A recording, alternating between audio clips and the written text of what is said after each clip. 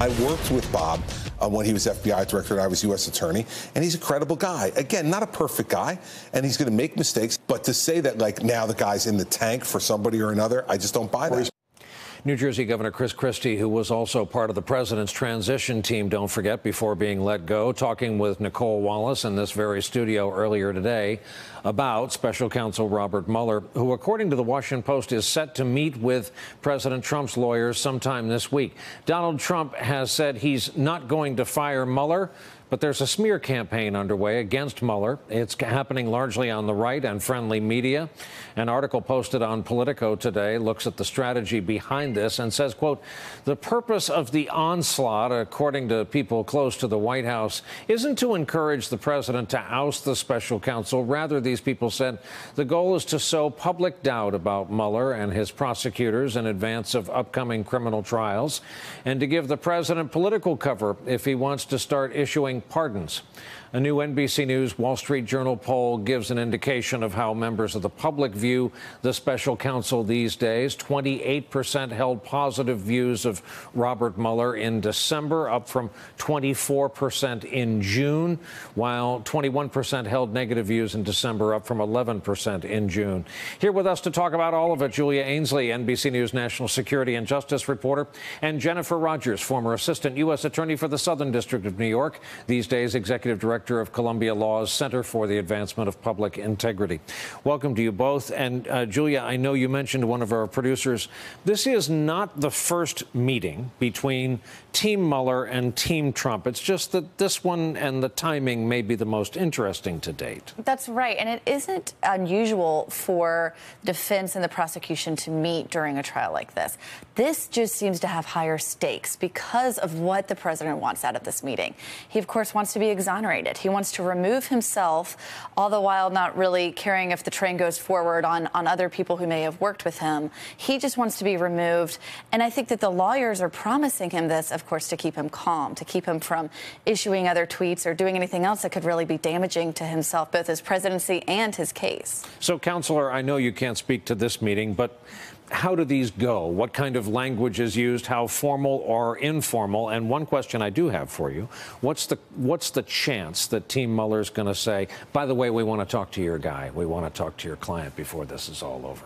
Well, this is one of those meetings where there's lots of words but not a lot of content. I mean, they're... So unusual for Washington. Yes, well, maybe. But so, you know, they'll just kind of say, here's what we need from you. There might be kind of a checklist of things that they still need from the White House that they'll ask for.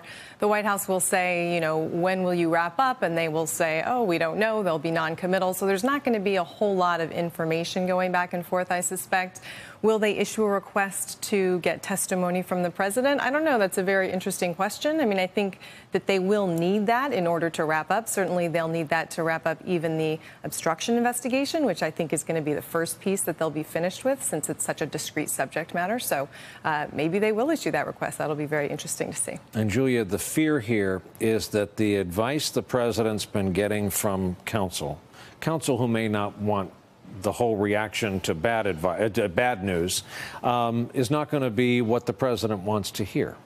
Right. I mean, we know that this was a job that few people in Washington wanted. There were a number of people that were interviewed to be Trump's lawyer who turned down this job. And it's a tough one to be in. You have a client who will mouth off and will kind of go in a different direction that's apart from strategy. But in this case, he may not get the news he wants to hear.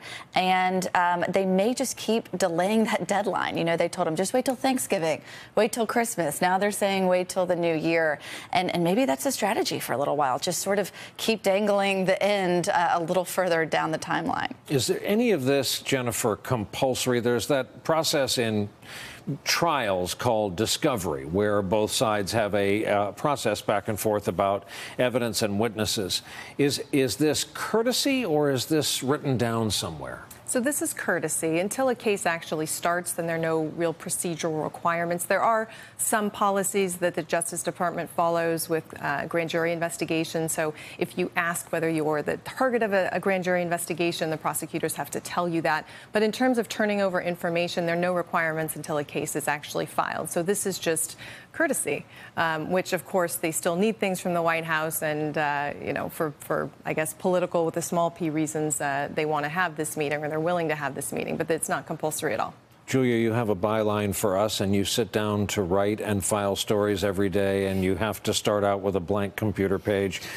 What is the story you want to write? What's the unknown you're chasing as 2017 gets ready to give way to 2018? I think where we really start to kind of untangle this web and see where everything fits together is what meetings the president himself knew about. Did he know about that June 2016 meeting that his son had with the Russian lawyer? Did he know about Flynn's calls to the Russian ambassador to talk about sanctions? And did he even direct some of these calls? Right now, we've gotten a lot of details from the indictments and the plea agreements that Special Counsel Mueller has put out. But there's a name missing from all of this, and that's Donald Trump. And so we need to see where he fits into that. And then we need to see, of course, in the obstruction case, what he may have been trying to hide from this prosecution in the meantime. Counselor, you want to take a whack at the same question?